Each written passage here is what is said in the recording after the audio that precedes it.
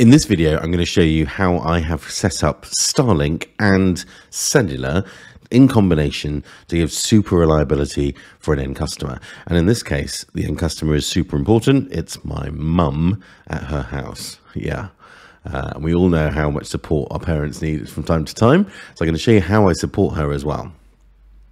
So here we are. This is the router interface for the Balance 20X that I've got deployed there. And we can see straight away in priority one, we've got Starlink connected and cellular as well. And then down the bottom here, we've got something called SpeedFusion Connect Protect. And this is what I'm using to protect the most important traffic. Let me show you how I've got it set up. So if we dive into here and click client mode, what we've basically told the device to do is to connect automatically to the lowest latency POP, point of presence. Now, if we want, we can choose different points of presence. So here we've got different places in the world. I'm in the UK, so it's naturally found London as the closest one at 33 milliseconds. I'm going to leave that on automatic for now. Now, underneath, we've got some configuration here, and this configuration is about setting up tunnels, logical tunnels between me and that point of presence in London that enable us to apply technologies and techniques on the traffic that I send that way to improve its quality and reliability. So there's a single logical connection point to point, and then inside of that connection, I can have different sub-tunnels that have different technologies applied. So tunnel one, which is this one, I'm calling it dynamic bonding, and that's because I've turned on dynamic weighted bonding. Makes sense, right? Dynamic weighted bonding is a technique that lets the router look at the quality of all the connected links and send traffic most effectively down the link that's got the best quality metrics at that time. And it's also very good at squeezing bandwidth out of links, which we'll see in a minute. So what I'm saying here is use dynamic bonding. I've turned on a feature called TCP ramp up because Starlink has TCP optimization built in, and this ramp up feature lets us push the Starlink connection as hard as we can right from the start to reduce the time it takes to ramp up the connection. Hopefully I'll be able to show you that too. And then I've turned on dynamic weighted bonding.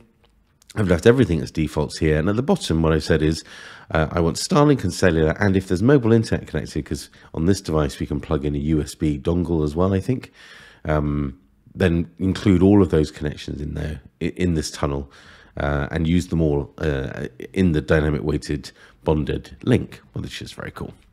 And then I've also got a second tunnel here, tunnel number 2. It's called WAN smoothing. Now, what does WAN smoothing do? It duplicates all traffic over all links.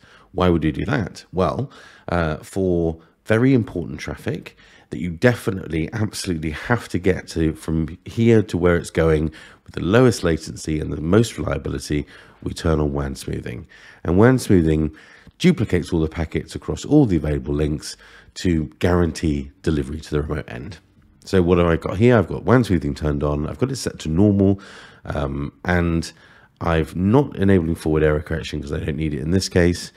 And the traffic distribution is set to bonding. I'm going to change that to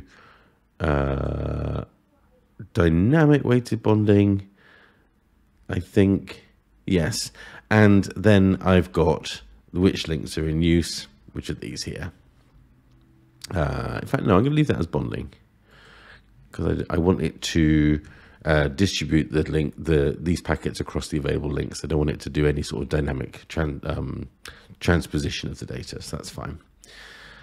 So that's the SpeedFusion Connect. Now, how do I actually use this when it's set up? I can use it in 2 ways. I can route application, or 3 ways, but I'm using it in 2. I'm routing it by application, and I'm also going to do it by the LAN client. So if we look at the routing by application, here what I'm saying is, if you see any of these kinds of traffic, then use dynamic weighted bonding to send and receive that traffic across the links. Why am I doing that? Well, let's take Dropbox as an example. I have got about 10 meg of upload on my Starlink connection. If my customer, or my mother in this case, were to dump a load of photos from her phone into Dropbox, the upload would be limited to 10 meg. But if I'm using dynamic bonding and I've got cellular as well, and the cellular in this case is unlimited, then I can actually combine the cellular upload and Starlink upload to increase her upload capacity. And depending on the time of the day, that will take the upload from 10 meg on Starlink alone to 40 meg or so with cellular and Starlink combined. Really good deal. And it also improves the reliability of this traffic too. So Office 365, Exchange, big emails going backwards and forwards. Let's use bonding to improve the bandwidth, available bandwidth for that type of traffic.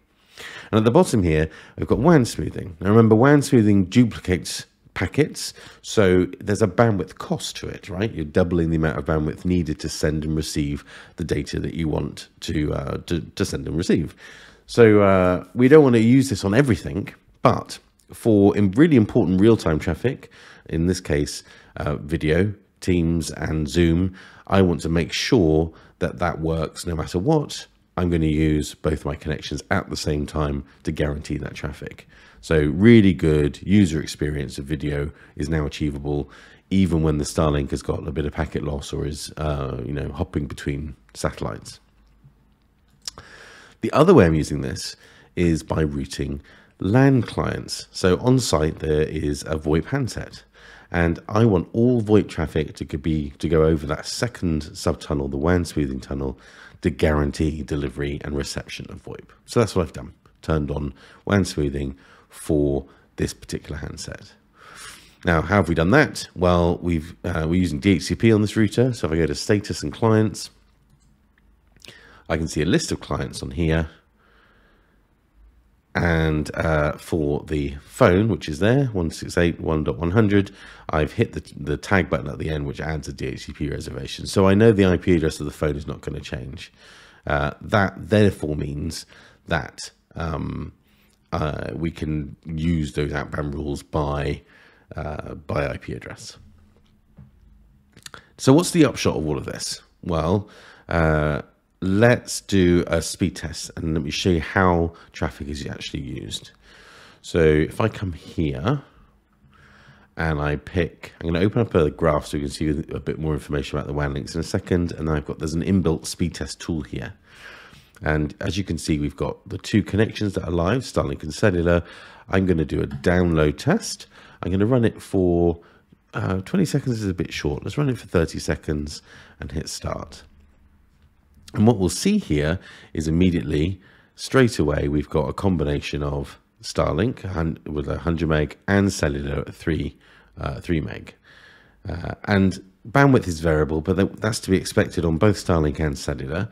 And I know cellular in this area, it's in the deepest, darkest countryside, is a bit weak, right? Or rather, the signal strength is good, but there's a lot of people using Vodafone in the area, so there's a lot of shared bandwidth. So we'll see here bandwidth on cellular range from 3 meg to 20 meg to half a meg. There's a big range there. So we've got an average of 90 meg. We can see some peaks here of 129 meg. But what's important is that it's managed the traffic that's been sent over that tunnel. And if we go and look at the graphs, we can see a couple of things actually, which are going to be quite interesting. So here's the Starlink connection, and we can see that Starlink was used very heavily there for the download. So Starlink in blue, cellular in red. We can see download here of say 86 meg at this point. And if you come across to the combined graph over here, you can see that we've got Starlink at 86 meg, and then you've got the red stacked part of the graph, which is coming from the cellular, and the cellular was reaching, at times, let's see, so I hover my cursor a bit better, so it's 12 meg of bandwidth there, so that's good. Now, what we can also see is that the Starlink had significant packet loss during this period. All of those little red triangles are packet loss on the uplink, and then here we've still got a little bit of packet loss on the downlink. Over here in cellular, we can see no packet loss on the uplink, but look, we've got a little bit of packet loss on the downlink. And the packet loss is coinciding with a spike of latency. And that was when we just first initially loaded that cellular connection looking for bandwidth right at the beginning of the test. So we tried to find bandwidth, latency spiked, packet loss started. So then dynamic bonding stopped using that link for a bit and then tried it again later on. You see how it's trying to manage how much bandwidth it's sending over that link at any one time. What's interesting though, is that over here, if you look at the uplink, there's no packet loss. Well, why is that? Well, because it's used the cellular for the upload packet loss, right? We've got a little bit of packet loss on the downlink, and that's because we saw packet loss here on Starlink, and we were favoring that because of its bandwidth availability. So the challenge here is that to achieve the level of bandwidth you wanted, we have to compromise a little bit with a degree of packet loss. Now let's look at the upload path and do the same test but go the other way. So we're pushing data up now rather than pulling it down. Now what's the difference here? Well, we can see 35 meg of upload on cellular. There's only a couple of meg going over the Starlink connection at the moment. 6 meg, 7 meg, it's starting to load that up now. But we've got packet loss on the Starlink. So when it sees enhanced packet loss, it's going to slow down a bit, right? And we come nearly to the end of the test. Scroll down. So we've got an average upload here of 35 meg. That's combining Starlink and cellular. Let's have a close look at the graph, see what happened. Yeah, really interesting, right? So most of the upload came from cellular, as we'd expect. However, cellular did suffer a significant latency situation there, right? The latency has risen quite significantly. And we can see that to try and combat the latency, dynamic weighted modeling has kicked in and done a number of things. It's spotted it's got out of order packets here. So it's immediately applied some duplicate packets. It's turned on WAN smoothing to try and deal with out of order packets and the latency issue that's been caused by cellular. So it's dynamically reacting to how the links are presenting themselves. But however you look at it, we've now got a significantly more bandwidth. There's 43 meg at one point there, which was combining Starlink and cellular. Very cool. I'll stop this video here. It's already quite long. Next thing I want to show you is InTouch and how I remotely support devices there. I'll do that as another video in just a sec.